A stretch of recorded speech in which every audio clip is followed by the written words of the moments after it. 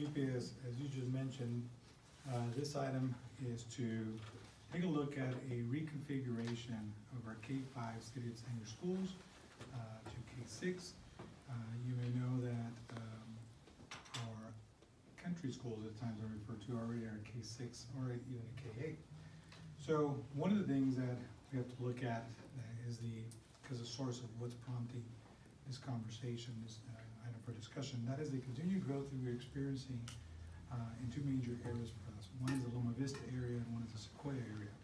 But a year ago, Scott Odell with Odell Demographics did a presentation for us regarding our developer fees and was able to showcase these exact numbers and what we could see is coming to Sanger Unified. Loma Vista area is between Shaw and Ashland, east of Highland, all the way to McCall. And on this particular slide, you're going to see the amount of homes that they are indicating our plan for that area and the number of students they expect at different grade levels. Same thing is outlined for the Sequoia area, and as you'll see in many of our back to school nights, our schools continue to get larger and larger. So as this growth continues, we're noticing that it's also impacting our in-town availability of space, particularly at Washington Academy Middle School. We have continued to add portables to the corner tennis courts there at Whams. At this point, that entire area has been filled up. Not too long ago, we started with the first one, and here we are taking up every space available there. So as the growth continues for Sanger Unified, and as we use up all the available space on that campus, and now potentially having to consider play fields for additional portables, I believe we're in a position now to consider an opportunity to create space at Washington Academy Middle School while using existing space in town schools, allowing us the flexibility to have additional space at Washington Academic for the growth that is coming. One of the things that we got to keep in mind is the ed complex development out in the Jensen Fowler area. That first phase of construction is going to be for secondary level, 9 to 12. So we currently, I believe a few board meetings ago, approved a contract with our architect to continue the design and the development for the next phase, which is more of a high school footprint. High school students are going to start off on this corner. And if that timeline is delayed behind the amount of growth that we're going to experience, we may not have space for the junior high students on our campus, and we do not have another junior high. So by reconfiguring our in-town schools, we create space opportunity at Whams, allows us a little bit of opportunity to build out our complex on the Jensen Fowler area, and creates flexibility and maneuverability with our facilities and limited funding resources.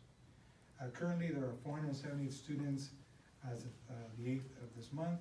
This also includes our 6th graders that may be coming to us from our country schools. There are some students, including from Delray, or possibly even from the Sequoia area, who choose to come into Whams for their 6th grade year. Rolling 5th graders forward, who are going to be next year's 6th graders, there are 432 students just in the in-town schools. So those are students that we have to work to accommodate at their 6th grade sites, at their current elementaries. So this is a breakdown currently.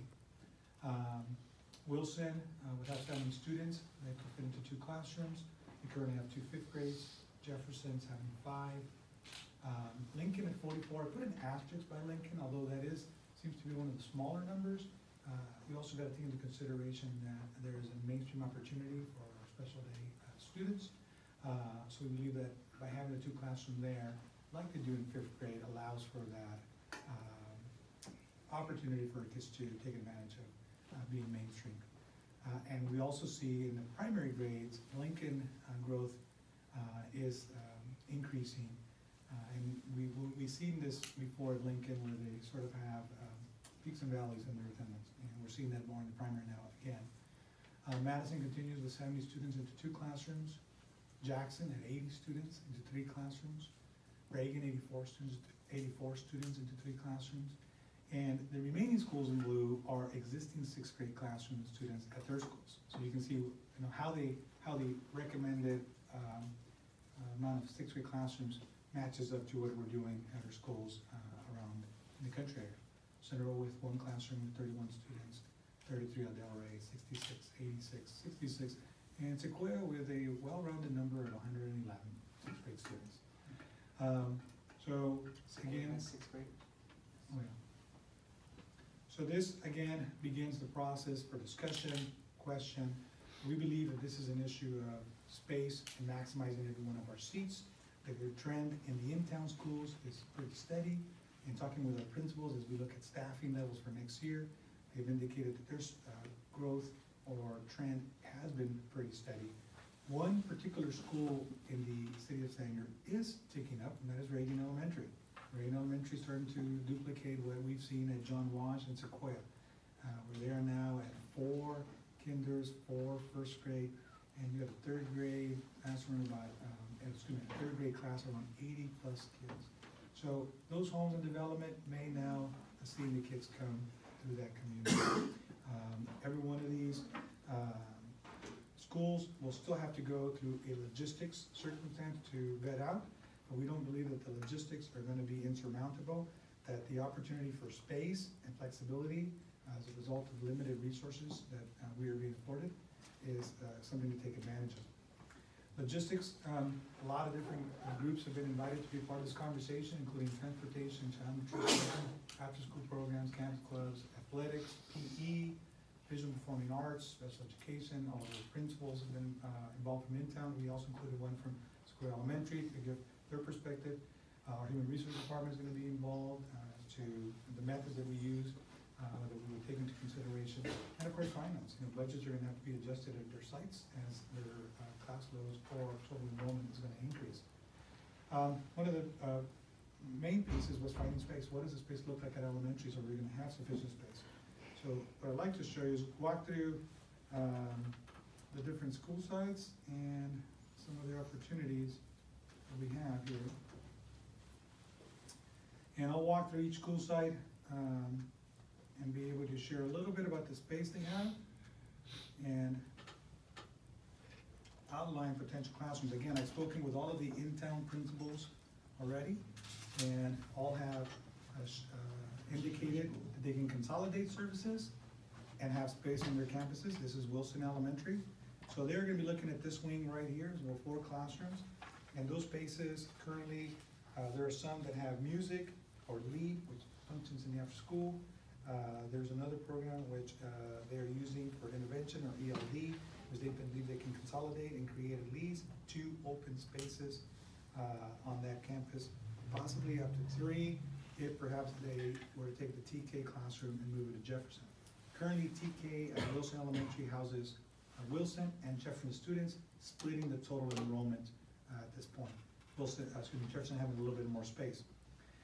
In the event that we needed to grow or accommodate any future growth, although we don't see any development in this area, we have begun to explore their future development of this site. As you may know, Wilson is going to go through a reconfiguration of their campus. If you were anywhere near the future adult school site, you saw the demolition begin today. So that campus, meaning the adult school, is going to be receiving these portables here to begin their campus. But Wilson will be looking more like this once that reconfiguration occurs there from the site. I'm using the term reconfiguration specific to their site. So they'll be gaining some parking spaces, amphitheater area, a relocation of 1 portable. So we wanted to explore opportunities if we needed growth, particularly kindergarten. Some of the current kindergarten classrooms are in a regular wing, and according to our new governor, he's willing to fund possibly at 50% opportunities to expand classroom spaces. So we want to look into all this here in this corner. Where's their playground going to go? They're in this area right here. Okay. You see right there, right? Mm-hmm. From hopscotch, tetherball, have 2 shade covers here, but this is where the playground structure is at. That's where the parking lot? That is there, yeah, kind of to the north of the NPR. So they can house their current sites right now. So we're going to move over to, from here, Jefferson. Jefferson has a little bit more space, not only classroom space, but also physical space. As you can tell on their campus, this area to the south of their main wings is available. There is a solar panels array here, but we can easily go down this line of portables if we needed to reconfigure. When we spoke with Jefferson, they were very easy to accommodate it. He listed at least 6 possible spaces that he could use for classrooms. He consolidated some spaces. So more than enough space for his 2 classrooms, including the consideration if we needed to relocate a TK classroom to his campus. These classrooms will also provide us an opportunity to accommodate all of this growth that is coming in here at Jefferson. Our next school, Lincoln, is going to be one of the more limited space sites. But in talking with Mr. Gonzalez, he was able to make it work. He will be using, by consolidating some services, I believe room 9 and room 4, and perhaps even relocating some district-wide services off that campus to a different location, provide a 3rd space if necessary. But for the 2 6th grade classrooms, he has availability in his center wing and classroom on the end as well. So enough space there. One of the other areas that we want to look at for Lincoln, as we do for all our sites, is what would growth look like? Although there is no immediate development for Lincoln, there is an adjoining area on North and Greenwood that we keep hearing potentially there could be development. So down the road, we would have to keep those things in mind. But as you can see, there's portables here that have gone down this area. This could also be a campus that we consider for an opportunity for the kinder funding. One of their kinders is displaced into one of the regular wing classrooms, but you have this entire area here that could create an opportunity for both a preschool and kinder and TK to take advantage of by consolidating playgrounds. As you can see, there seems to be 2 areas and a small area here, and allowing for one whole area for those grade levels there. From there, Madison. Well, just real quick on Lincoln. Go to the south a little bit, so pull that up. Go, look to the, keep going. All that area on the south end is also Sanger Unified. That's part of Lincoln School. I don't know. Lincoln Park, right? That's school. Yeah. The school's been letting the city use it for a park for years, but that is available also if we need it, we own it. Yeah, I'm not, I wasn't sure how many individuals knew that nugget of information, but definitely something that's available. We've been in discussions at times about fields. We need more fields and more fields. There's an area there, as you can see, we have 2 fields right here, but there is some space for growth here. But that's all one school site. Wow. From Lincoln, we go to Madison. Madison is probably the most restricted site right now. They have 1 physical space available with their conversion of the old NPR. Their library is now available. It is a large classroom space. We are working on a master plan to expand into this area here with portables. So there is scheduled to be a 2nd portable available, since they do have 2. We also believe that there may be another consolidation of services that could create an opportunity, but as for now, this space and a portable would accommodate. For growth opportunities, because that area that we keep hearing about on Greenwood is in the Madison area, you would have to consider to the east of this campus. There's plenty of opportunity here. This map doesn't do the campus justice. The new NPR is in this area. Their new playground structure is in this area with a new blacktop. So all of their play fields are all on this west side, and the east side is available for growth. This is another campus that we're hoping we can take advantage of any kinder opportunity funding, because your kinder building now houses TK and preschool, and the kinder classrooms are in a regular wing. So we can create true kinder classrooms. We would want to take advantage of that for them, especially if the governor's going to pay for half of it. That takes us to Madison. Jackson definitely has a bit more space, not just in the NPR, but classroom as well.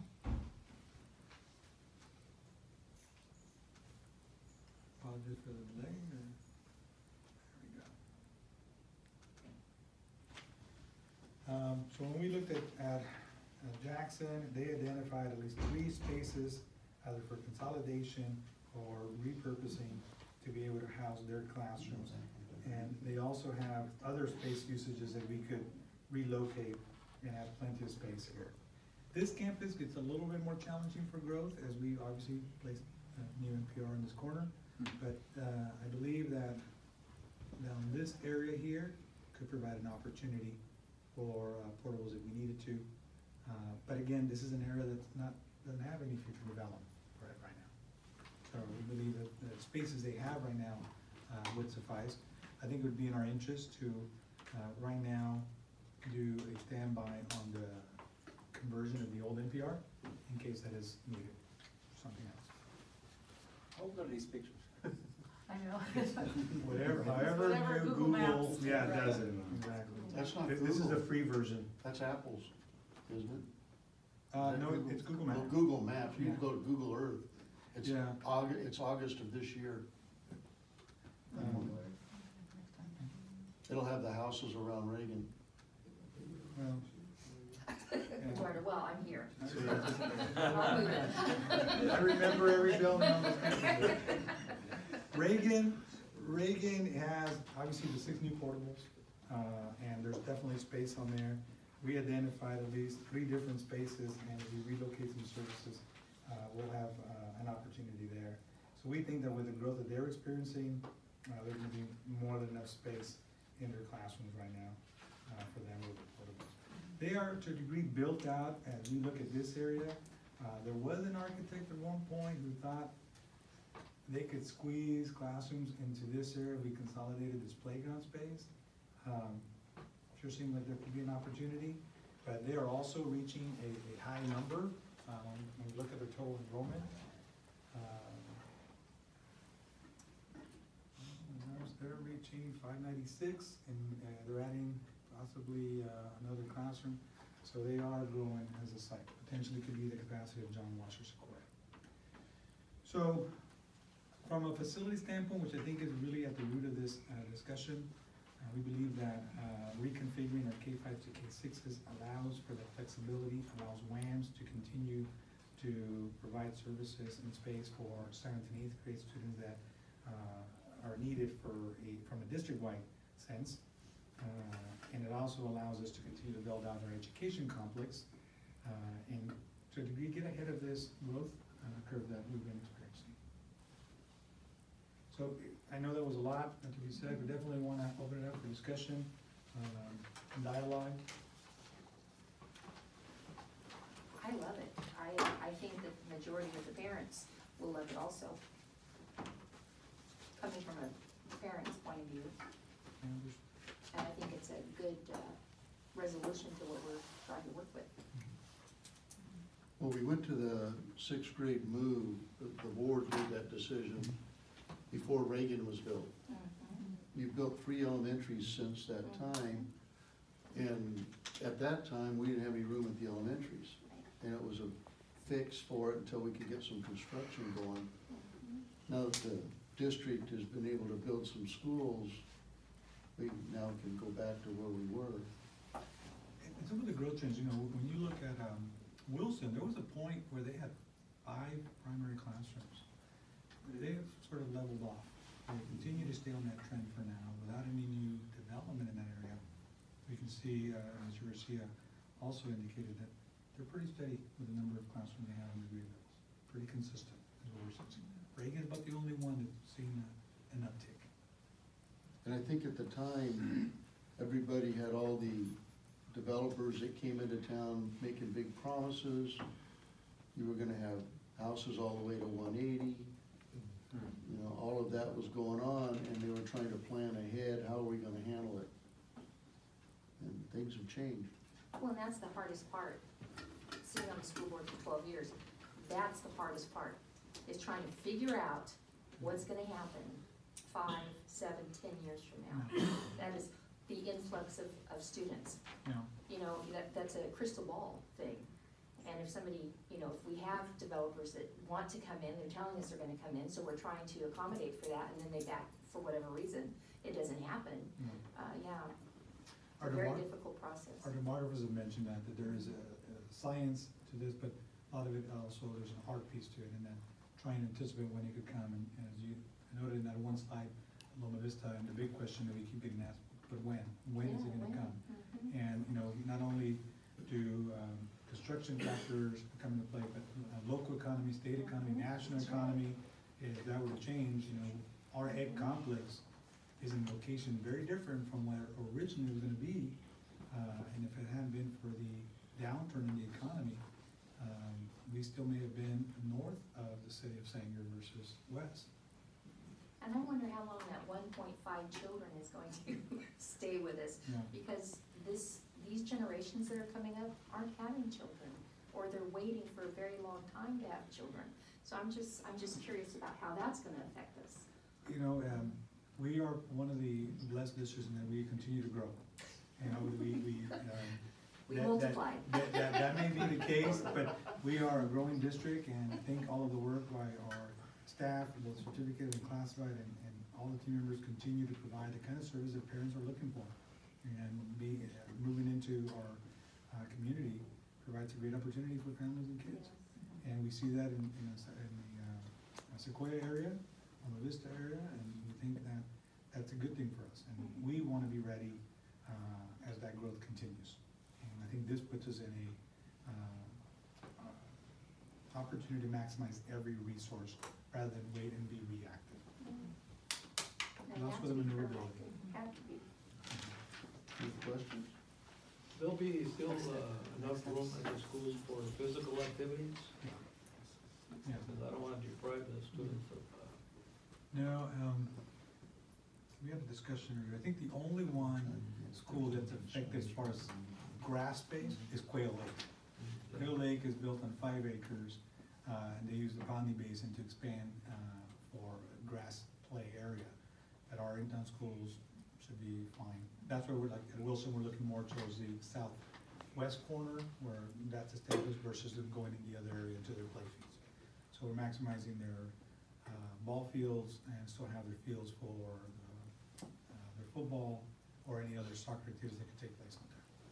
so And of course, the new play structures that they're getting. right. So eventually, I don't know if you stated earlier where they might move those portables out of the tennis courts there at Wham's, up at 10th Street. Yeah. You know, the opportunity that it could provide for us, you know, number one, if we leave the portables at WAMs, it provides expansion for 7th and 8th grade. If we're not able to continue forward or we're delayed in the ed complex complete build out, then we can grow into those portables. If those portables are needed for additional accommodations, whether in town or out of town, then we can definitely use any of the portables that we have that in.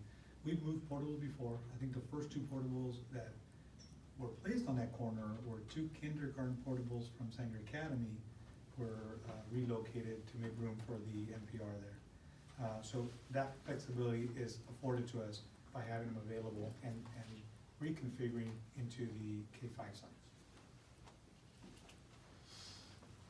Go ahead. Anything else? We move forward with the next step in the process. We will bring it forward with a recommendation at our next board meeting. Oh, okay. Yeah, this one was just discussion, Mr. Yeah, no, I President, just for wonder how questions. long it would take. Okay. All right. Thank you.